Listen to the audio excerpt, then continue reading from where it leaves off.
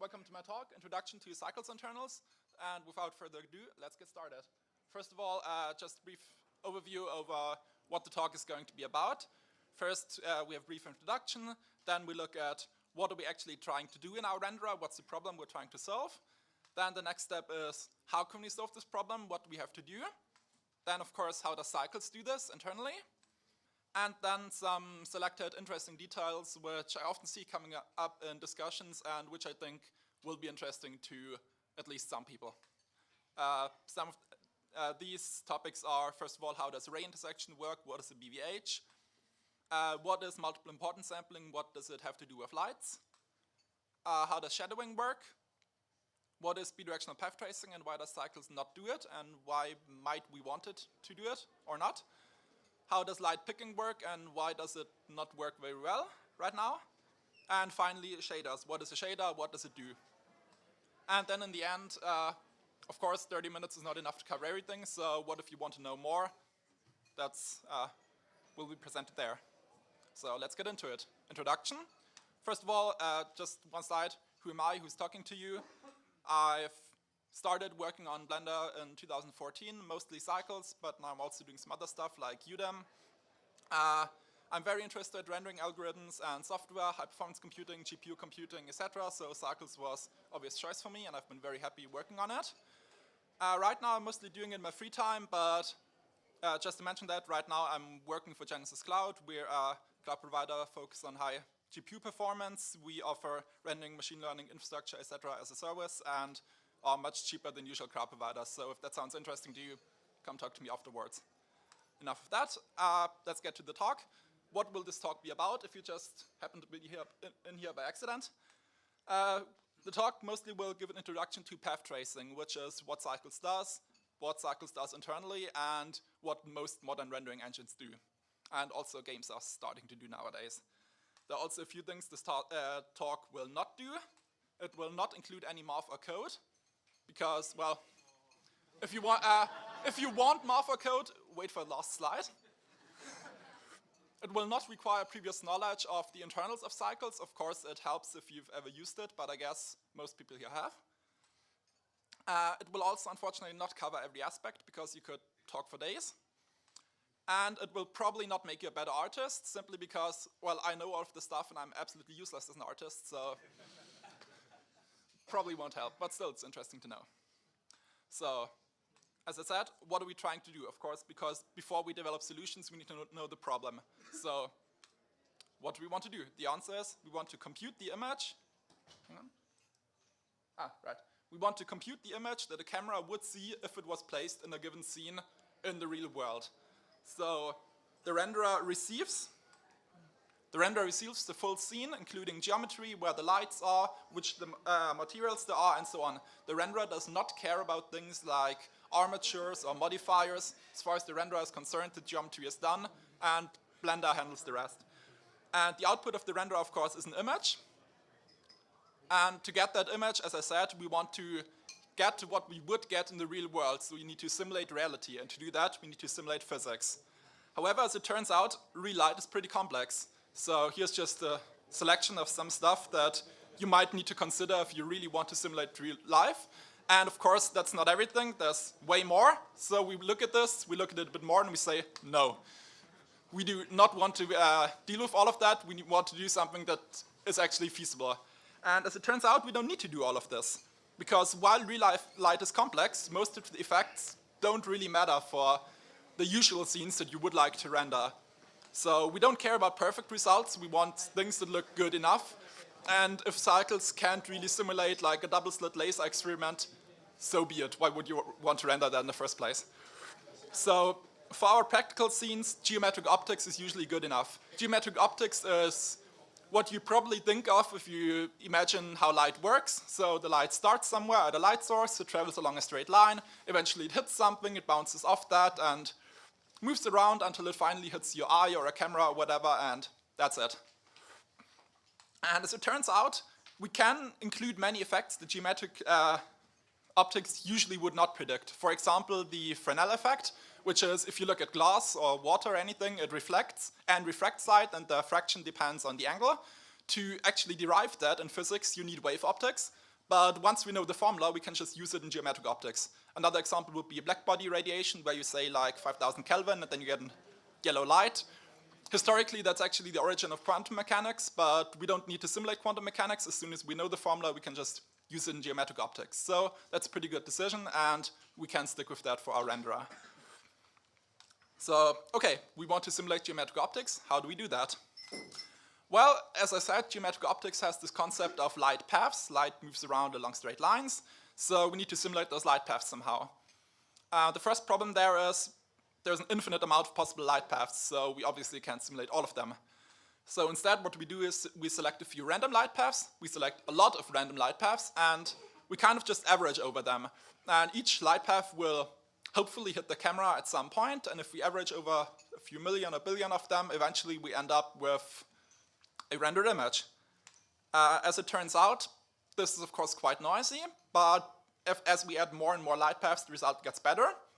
And in the end, we can actually mathematically show we will average out to the correct result. This is what's known as unbiased rendering, though it should be noted that the whole unbiased and biased thing is extremely complex and there's a lot of math and arguments in it, so whenever a renderer says it's unbiased, don't really trust that label. But yeah, it's hard to explain it without math, so I'll just keep it at that.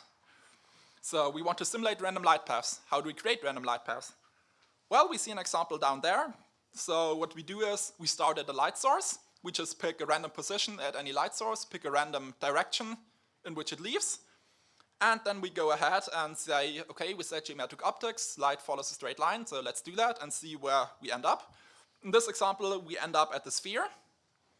So if we hit the camera, we record it and we stop, but in the example you see down there, first we hit the sphere, so in this case we bounce off, compute a new direction based on the material, continue in that, then we hit the ceiling, again we bounce, and then finally in this example we hit the camera. So path of length 3, we're done, wonderful.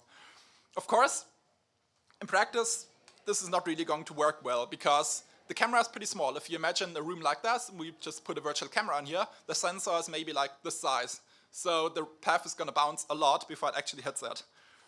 So we can't just continue bouncing around, but at every bounce the path loses energy, because for example in here we have black walls, so as soon as the ray hits the wall, its energy is going to be almost zero. So that's no good. So how do we solve this? Well, it's pretty simple. We can just reverse everything.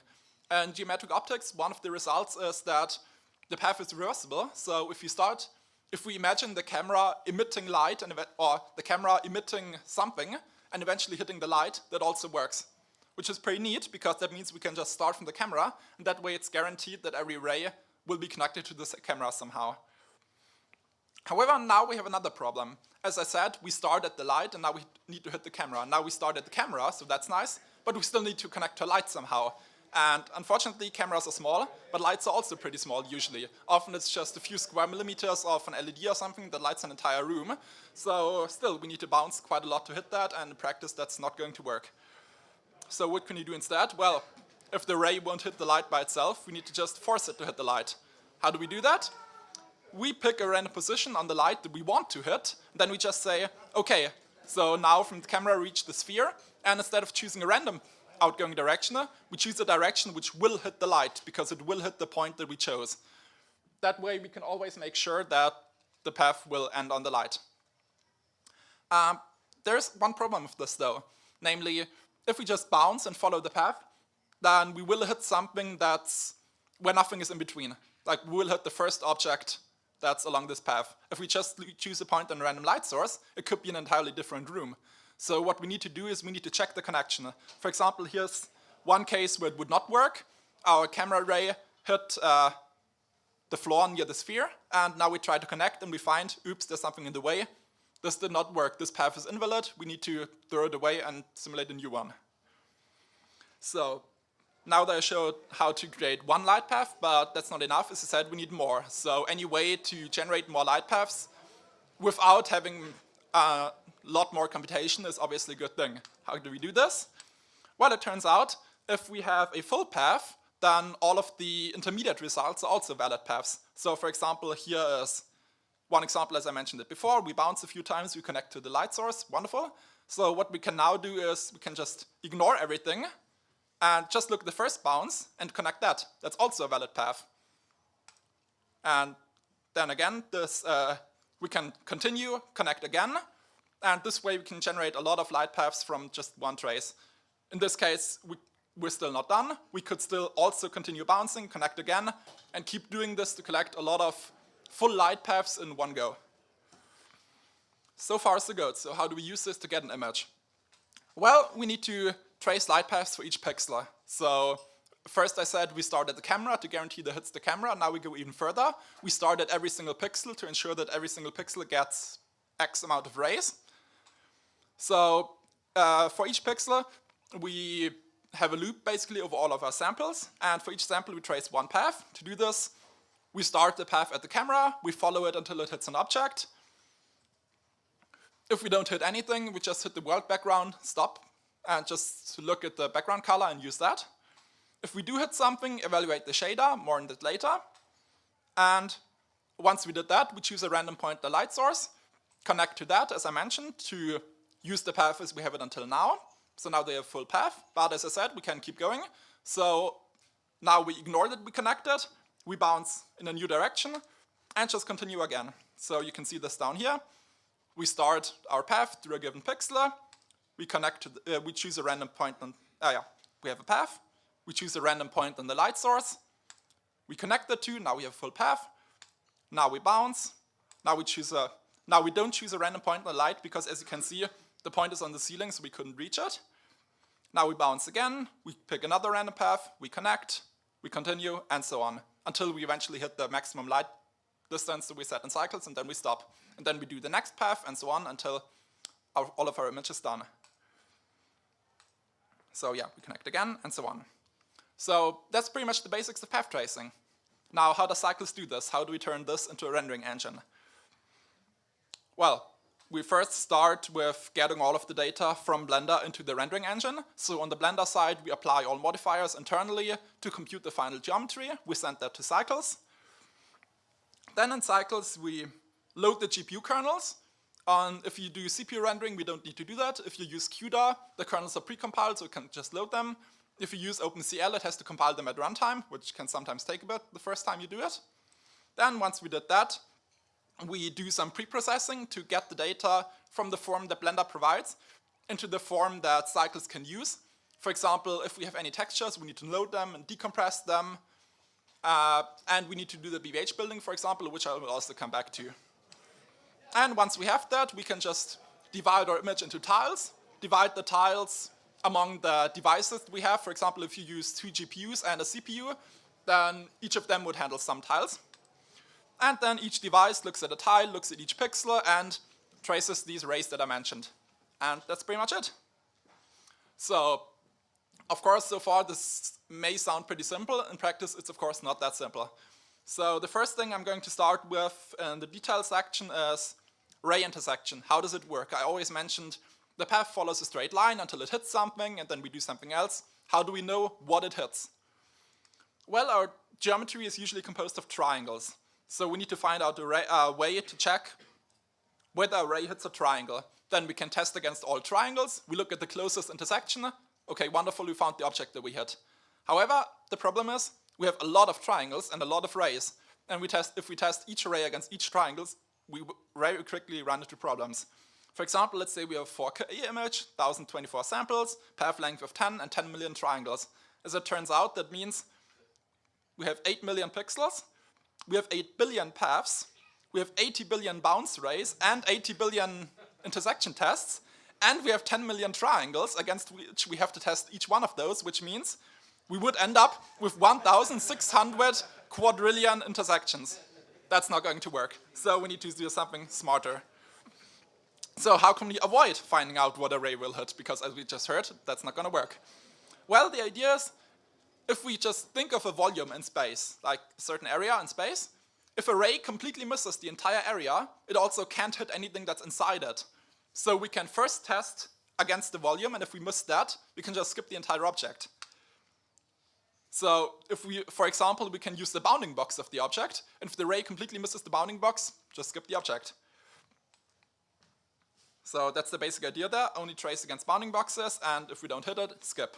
For example, here we have an object, here we have its bounding box, And here we have one ray which misses the bounding box, so we skip it.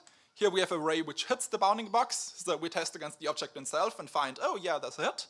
And here we have a third result. Here we test against the bounding box, find, yeah, we might hit it. We try and then we find, okay, no, we didn't hit it. So, can still happen, but in practice, most of the rays in a scene would probably not hit a small object. So, now we say, okay, bounding boxes are nice. We did this at one step. Can we do it more times to save even more work? As it turns out, yes, we can. The idea there is, why stop? If we have a sphere, the sphere is composed of many triangles. So now we had a box around the entire sphere, and we found we hit that. But now we could divide the sphere into 8 parts and check, do we hit each of these 8 parts? And keep doing this in a hierarchy, basically. And the result is a so-called hierarchy of volumes, which bound the object, so a boundary volume hierarchy, BVH. What does this look like? Quick example. We have some wonderful default shapes. And now we want to test rays against those. So we put a box around all of them, and if we miss that box, we can just skip everything, we hit nothing. If we do hit it, we continue subdividing them again. So we subdivide that again, and again, until each object has its own box. So now a ray comes in, we test it against the purple box, we find, okay, it hits. Now we test it against the 2 red boxes, we find the one on the right is hit, the one on the left is not, so we can ignore everything on the left. We continue, we test against the 2 green boxes, we find, okay, the upper green box is hit, the lower one isn't. So this means we only have to test against the cloud. In practice, the cloud would consist of triangles, so we would keep doing this and subdivide the cloud, etc., but yeah, I think it's pretty obvious what's going to go on, and it's pretty hard to illustrate this. So for those with a bit of a computer science background, this is basically a binary tree. In practice, it doesn't have to be binary. You can do broader intersections, but that's starting to really go into details, so I'll just keep it at that for boundary volume hierarchies. So, okay, now we can hit the things. So now a different topic. Let's just quickly return to the light connection part. When we started with this, I mentioned, well, lights are pretty small, so we need some help to hit them. But of course, not all the lights are small. So what if your light is not that small? Yeah, as I said, that might not always be the case. For example, here's a classic illustration which is designed to show this type of effect. You can see 4 different light sources of increasing size and 4 different planes with different roughnesses. So the one in the back is almost diffuse and the one in the front is almost a mirror. And the small light sources work perfectly fine, but as the object gets more mirror-like and the light gets larger, you see it starts to get really noisy. So what's the problem there? The problem is, I mentioned if we bounce, we choose the direction according to the material. So if we have a mirror, then we know the incoming direction, so we pick the mirror direction, obviously. If we have a material that's quite glossy, but not exactly a mirror, then we choose a direction that's roughly in the same direction as the reflection, but not quite. If we have a diffuse material, we just choose anything. Basically, we choose according to the reflection profile.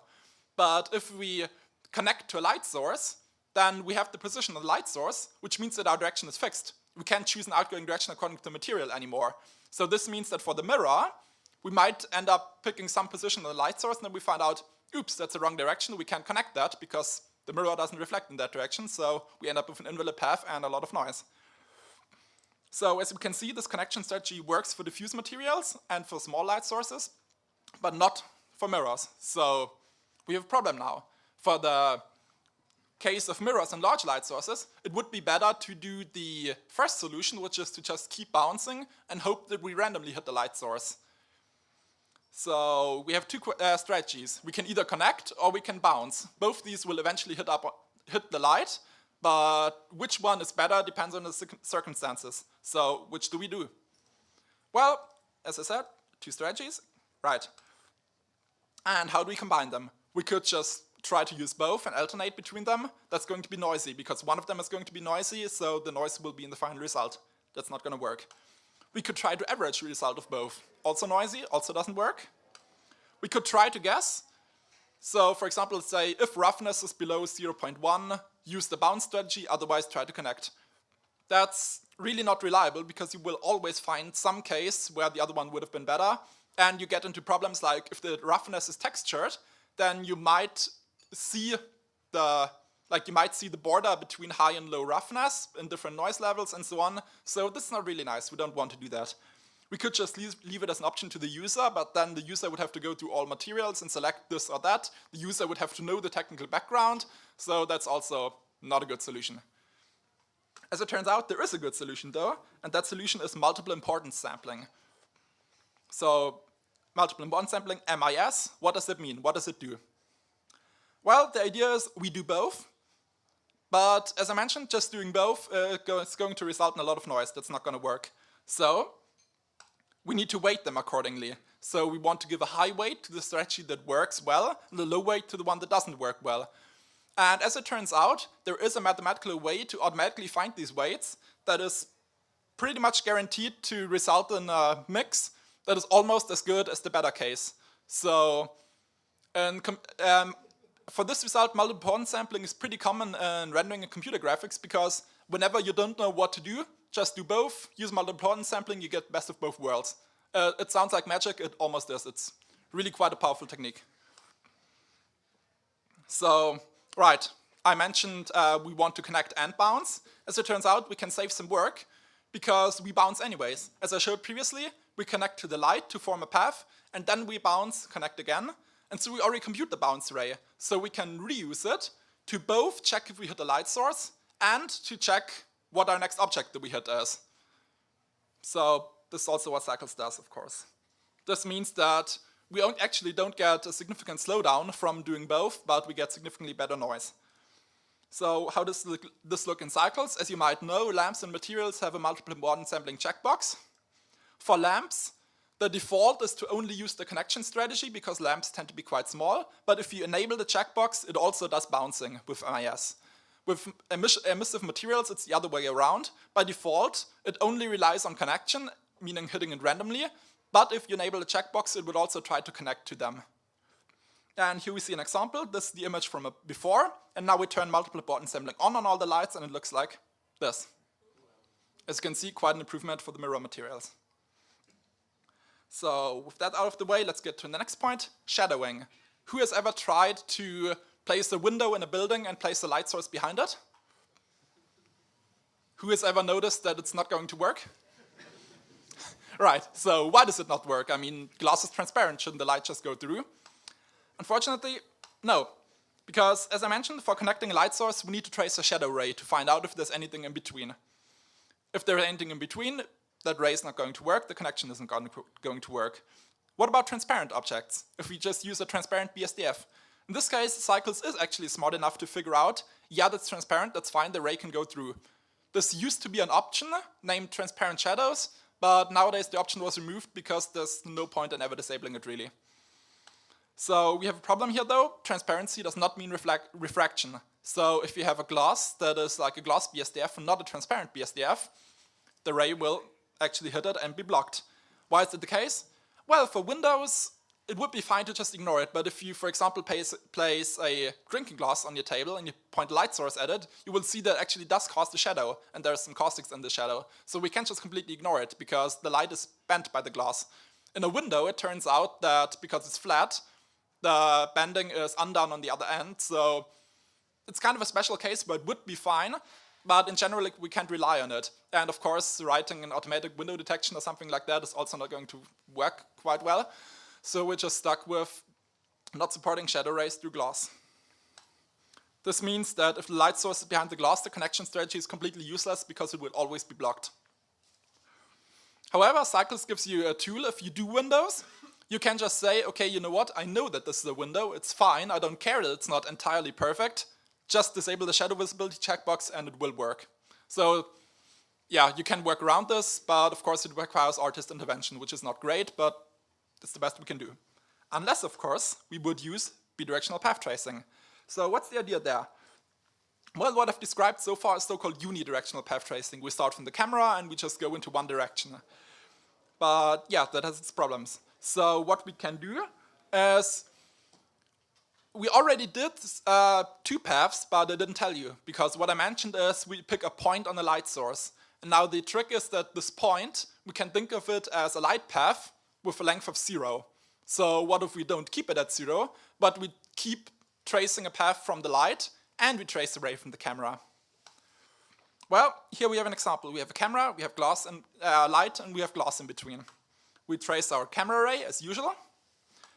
Then we connect to the light as usual. As you can see, the one on the left is blocked because there's glass in between, the one on the right works. But now we don't stop, but instead we trace the ray from the light as well.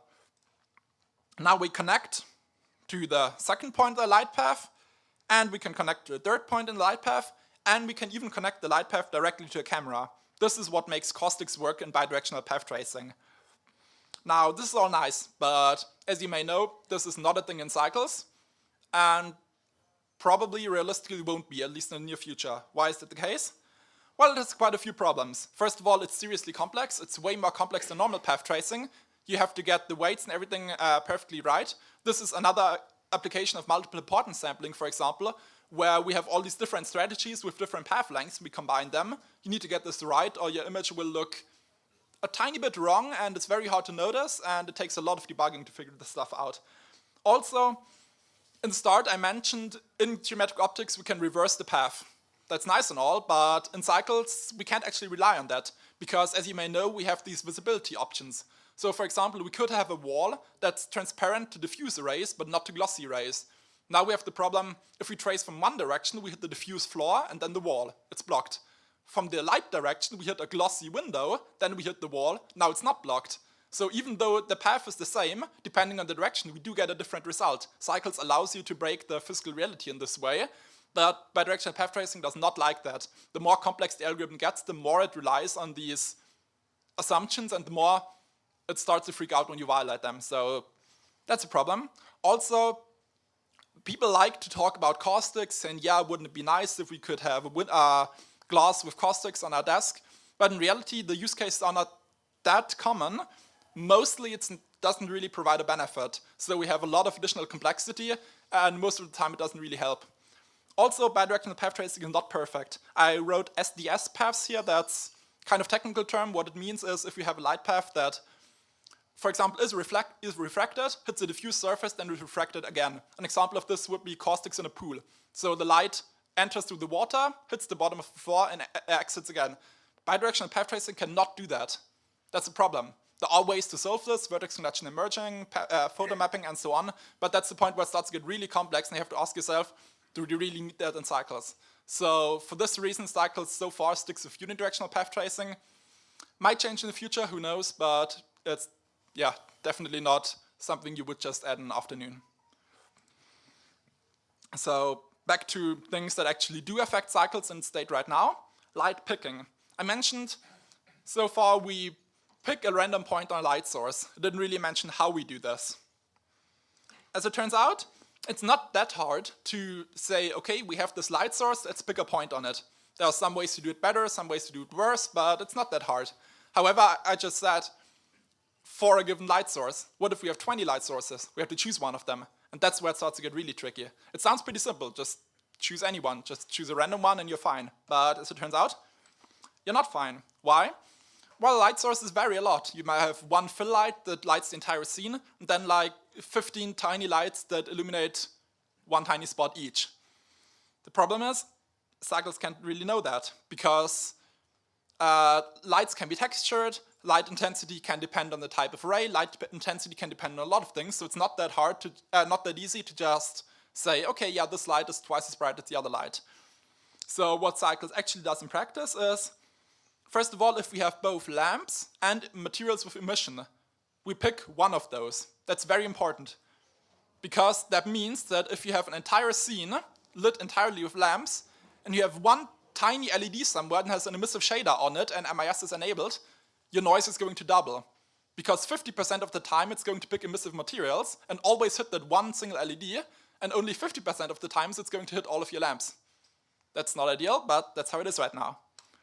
So if you have this situation, disable multiple importance sampling, because that way the material won't affect the connection strategy, and you will get lamps 100% of the time. Then if we decided to pick a lamp, we just use equal probability for all of them. And if we decided to pick a material, if there exists an emissive material in the scene, we pick according to its area. So why is this not great? Well, there are quite a few examples where this goes wrong. For example, let's say we have one sun lamp that lights the entire scene, but we also have 19 spotlights. Well, each lamp has the same chance, so only 5% of all of our rays are actually going to connect to the sun. 95% of them are going to connect to the spotlights, which only have a very tight cone, so most of the time it will miss the cone, and we'll get a black array. So, a lot of noise. Not great. Another example would be, we have one massive plane that's fairly dim, and a tiny plane that's very intense, so in the end they both have the same energy. Well, as I said, it samples according to area, so the dim plane is going to get pretty much all of the samples. Also not great. And then the case that I already mentioned, we have only lamps, but one object has a tiny emission. Oops, we just wasted 50% of our rays. Obviously, as you can guess, this is quite a problem, and there's quite a large area that could be improved. So there's actually work on improving that, which would be, first, we estimate the power of each light source, and then we use a strategy similar to our BVH. So we build a hierarchy of all lights, we group them together, and then if we want to pick a light, we essentially start at the top level of the hierarchy. We look at the two boxes and say, okay, which one of those is probably going to be more important because it has more energy or whatever. And we pick one of the two. Then we ignore the other half and continue with that. Look at its two blocks, again say which of those two is more important, and so on, until we only reach one light source, and then we choose that one.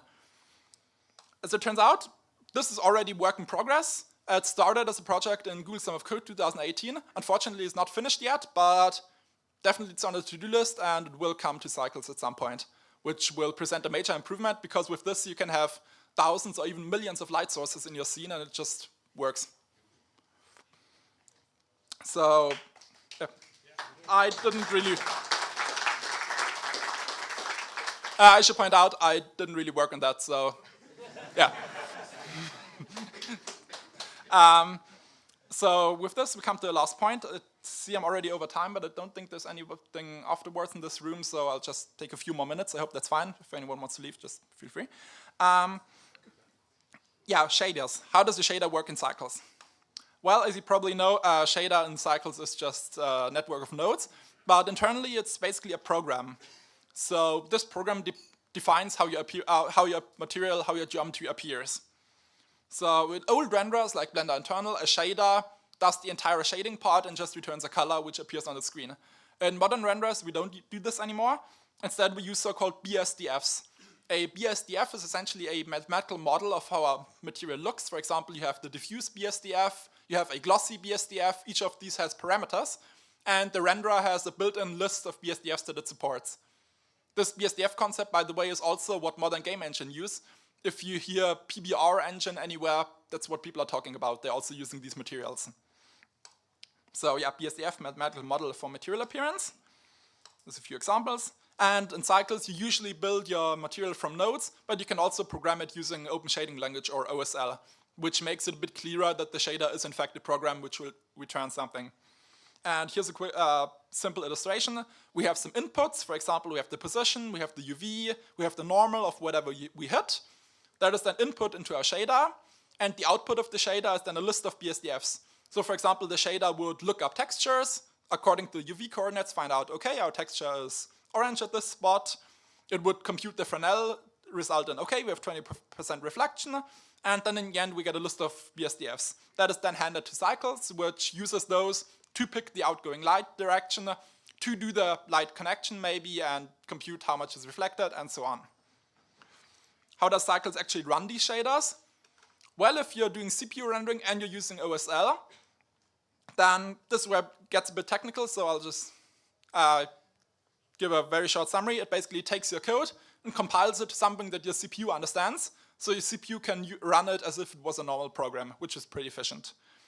If we're not using OSL, for example, because you're on GPU, what Cycles does is it basically has its own virtual language, like its own virtual instruction set, and it compiles your shader to that. So it first takes the shader, optimizes it. For example, if you have a morph node in there, which is 2 plus 3, this is going to replace this with a value node that says 5. If you have the same node network 3 times and you connect it to do different things, it's going to merge them together and connect the one output to 3 inputs. So it's actually quite smart in optimizing your shader. And afterwards, it translates this to this custom set of instructions. And then it has code which can interpret these instructions and run the shader on the GPU or on the CPU. So yeah, but this is where it starts to get into computer science, so I'll just leave the rest to people who are actually interested in reading source code. And yeah, with this we reach the end. I mentioned a few things, but there are of course many additional topics. For example, I said nothing about volumes, volumetric rendering. Stefan has a talk on that tomorrow, I think? Tomorrow, yeah. Subsurface scattering, of course, which kind of belongs to volumes, but not really. We have motion blur and depth of field. We have subdivision, instancing, how do BSDFs and lights actually work, baking, sampling, RNG, GPU computing, denoising, and many more. If any of these are of interest to you, where can you go? Well, one book I would highly recommend to everybody is Physically Based Rendering. That's the book where I learned everything. You can read this online for free, legally, which is pretty good. So if any of this sounds interesting to you, yeah, check it out. It's highly recommended. Apart from that, if you really, really like MOV and you want to get all the details, Robust Monte Carlo Methods for Light Transport Simulation. That's a PhD thesis by Eric Veach. That's the guy who invented multiple importance sampling and kind of invented bidirectional path tracing and so on. So if you like MOV, recommend it. If you like code, of course, just look at the Cycles source codes. It's open source. And you can just talk to me if any of this is interesting and you want to learn more. And right, with that, the main talk is basically over, but I still have 2 slides on some future stuff which might be interesting to people, so I think I'll just keep going. Okay, sounds good. So, path guiding. What is this about? As I mentioned, we can connect to light sources. So, if we have a direct light source, we will hit it. That's nice and everything. But what about indirect lighting? For example, let's say we have a room, we have a window without glass. The sun enters through the window, shines on the floor, and then the light bounces from the illuminated spot on the floor into the entire room, and we get beautiful indirect lighting. In this case, the light source is the area on the floor, because that's where the light actually comes from for the room. However, we can't connect to that, because we don't know it's there, because we didn't manually place it. So we again have to rely on hitting it by accident, which is not very great. Another example would be we have a brightly illuminated room. There's a closed door with tiny gap, and there's a hallway outside, and the light from the room illuminates the hallway. In this case, we have to randomly bounce through the spot in the door to reach the other room, which is quite unlikely, so we get a lot of noise. Bidirectional path tracing won't help you there, because it can't connect through the door. The connections, of course, also have to trace shadow rays, so again, you're stuck. So what can we do? There's many more such cases, and yeah, we need to find a solution. So the solution is we need to learn where the light comes from. It sounds pretty stupid, how can we learn that? But as it turns out, machine learning is a pretty big field nowadays. So there's quite a lot of tricks you can adapt from machine learning to create an approximation of how the light is distributed in the scene and use that to guide your paths to spots where strong indirect lighting comes from. That's an area of pretty much current research right now, and there's quite a few things that could be introduced to cycles. That's one thing I'm sometimes looking into, but nothing final yet. So will probably maybe come at some point, but no guarantees. And the second part is network rendering. The idea behind this is cycles can already use multiple GPUs. So if you have 5 GPUs in your system, it will just run 5 tiles at once and distribute them. But why can't we do this between computers? Like, say, instead of 1 computer with 5 GPUs, we have 5 computers with 1 GPU each. Well, as it turns out, that would work. We could just have 1 computer that runs Blender, and the others run a small worker program, which is just smart enough to receive work and forward it to the GPU or CPU or whatever on that system. So that way, the main computer would just distribute the data to the others, they would render, and everything would just work. You would not need to mess around with render borders and manually merging everything like people nowadays do when they want to render multiple computers. It would just be pretty seamless. The current state in cycles is there is actually source code for this, but it doesn't work. It hasn't worked for years now. And yeah, if you want to enable it, it just doesn't work. So it needs some work. And that's one of the things I did at Genesis Cloud. I developed new rendering code from scratch, which actually works now. And with this, we are able to render 1 image across hundreds of GPUs from one Blender. So you just press F12, it does, image is done, which is pretty crazy. And we actually use this to render the short movie from last year, another, in case anyone saw that. So this code's been around for quite a while. It works really well now. And we expect to publish that in the beginning of 2020. So that's something to look forward to. It will hopefully end up in Blender.